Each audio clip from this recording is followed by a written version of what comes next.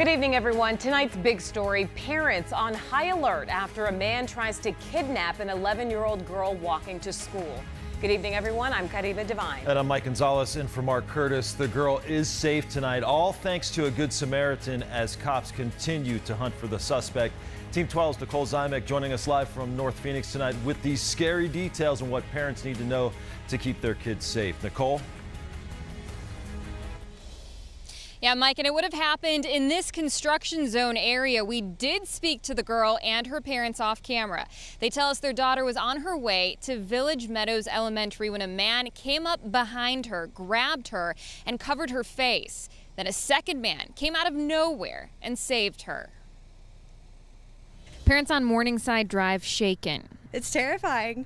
I'm very grateful that we have someone that can take her every day. Rochelle's 6-year-old daughter, Chloe, goes to the same school. We got the letter in her backpack today. Village Meadows Elementary sending this letter to parents, informing them of the suspect who's still on the loose and a heightened police presence. They were actively out here at least 1 or 2 times. The attack happening just feet from Don George's home. We actually did not witness it for some reason. Evidently, it happened in a time that I must have gone inside.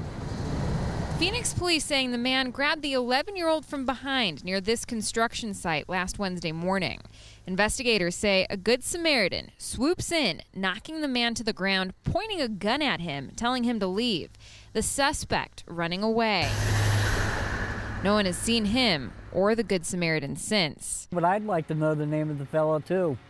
The one that saved them. Leaving neighbors to wonder who it could be. I'm thinking it must have been a homeless person. But the gravity of the situation not lost on 6-year-old Chloe. If my grandma didn't take me to school every day in her car, if my neighbor hadn't had tackled him down, he could have stole me and the girl if we were friends and we were walking together.